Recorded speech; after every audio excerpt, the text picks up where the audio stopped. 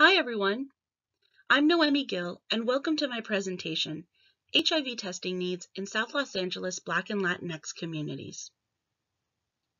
Understanding HIV testing behaviors and clinical outcomes are key to the epidemic response. This is especially important for communities most impacted by HIV yet are less likely to test and seek treatment. In 2018, new HIV diagnosis for Black and Latinx in LA County was 51 and 20 per 100,000 respectively.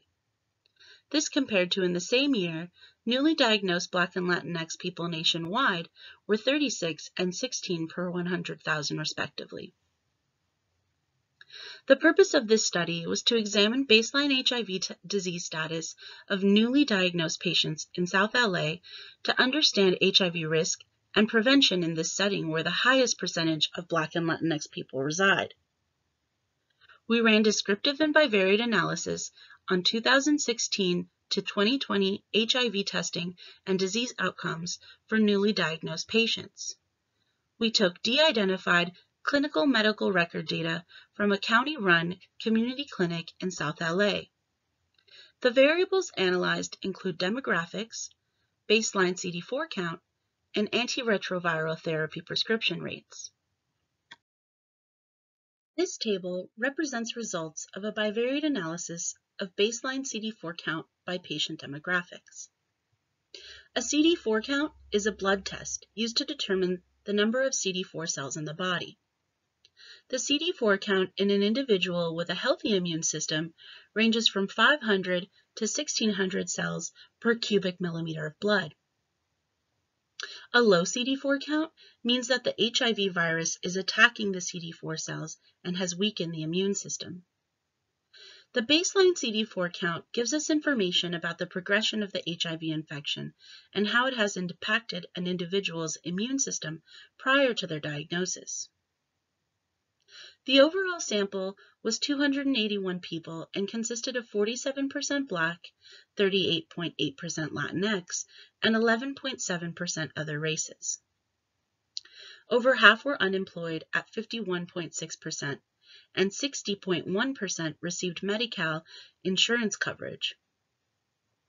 The CD4 count distribution was 35.6% below 200, 31.7% 202 to 499, and 23.5% above 500. In the bivariate analysis, race and ethnicity, age, and employment status were significantly related to unhealthy baseline CD4 counts, that is, CD4 counts below 500, to include 71.5% Black and 78.5% Latinx. 75.8% were unemployed, and these patients were more likely to have unhealthy immune systems when compared to the 38.8% of those employed. Although Black and Latinx patients were more likely to have low baseline CD4 counts when compared to other races, they did have high rates of antiretroviral therapy prescription after diagnosis. There is a large portion of patients with CD4 counts below 500 at the time of diagnosis, meaning they present late for HIV testing. This suggests that they have high HIV risk profiles and limited access to prevention. Overall, linkage and retention has been generally worse among younger people, women, and racial ethnic minorities. Late presentation is an essential indicator of the effectiveness of prevention programs and testing campaigns.